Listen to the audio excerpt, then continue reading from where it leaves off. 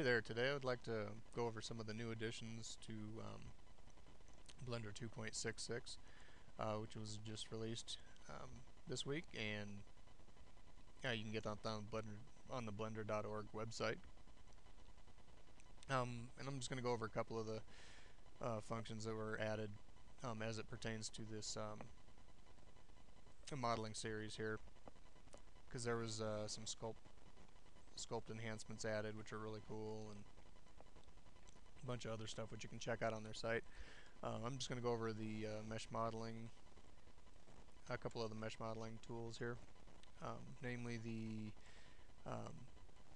edge slide and the vert slide options, and the new addition to the bevel tool, which allows you to bevel just the vertices pretty easily. So first up, I'm just actually go to the we'll do the edge slide and the vert slide options here. Before, you had to do Control E and pick edge slide to slide the edges, and same with the vert selection. The vert slide just with Shift V. They just simplified this to where you can double tap the G key, which is the single use is to just grab something, but double tap it and you can slide the vertice along the edges here.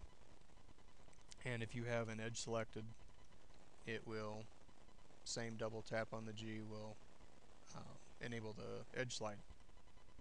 So it depends on just whatever you have selected, and just takes that one extra key press out of there and just makes it a little easier and quicker to use those functions.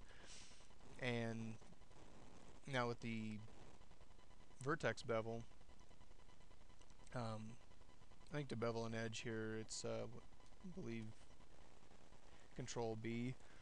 To bevel a vertex, it's Shift Control B, and you can set your thickness there and use like the mouse wheel to subdivide it. And once you set it, you can still have the controls over here as well to tweak with the settings. What I have noticed is, say if you have it subdivided a few times, and it gives kind of a lumpy result. And I have an edge split modifier on here, and I've tried cranking it up, and it kind of smooths it out a bit. Still looks a little weird. I also tried to use the smooth vertex here. It kind of rips it apart. Works a little bit depending on the subdivisions, but it does like rip the corners here. But if you crank it up, I mean, it does, but it kind of stretches it out a little bit. You know, I think it works real well as a single, single cut there. It looks real nice, and subdividing it kind of gives a lumpy result, but still functional. The one cool thing about the Vertex Bevel is for, and as it applies to the series that I was doing, cutting the holes in your object, it makes it a lot quicker and easier. Just Shift Control B, same thing, same control, just subdivide it as you want. But in order to like make that a hole, just you can make this into a sphere, or you can scale it to a sphere by using the two sphere option. Oops, I should spell that right. And you just drag your mouse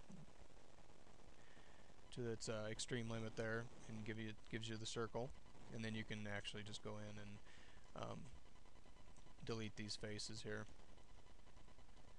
and you have quick and easy hole cut in your object, instead of like before you can create the, like the square shape of the hole you want to cut, and then you can, delete the faces and go ahead and put a circle in there and line it up and fill it in. Or like I was doing with the oval here, I'd create the oval shape and then shrink wrap it to the part that you want to cut out of. This kind of cuts all those steps out. And like, I'm going to an empty layer here, add a plane, and you can subdivide a couple times here. And if you wanted to do an oval shape, real easy, you just select, your outer vertices of the hole you want to cut. Shift Control B, open that up, and then you would select each of these and use the 2-sphere option on both of them. And then what I did was I can just cut between these two vertices here. Cut them, hit Z to cut through. Yeah, it's still being funky, but see if there we go.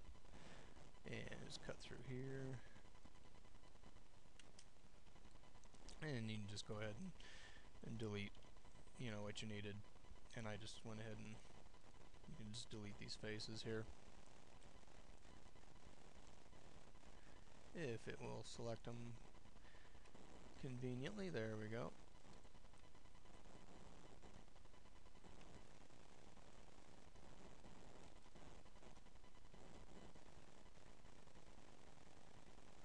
There we go, select all those faces and just go ahead and delete those. And there you don't have to do any kind of shrink wrapping or anything to get it lined up. And you got your quick and easy hole there. And it just makes it easy when let's say want to do a quick bunch of them. Shift Control B, open that up. Makes it nice and easy.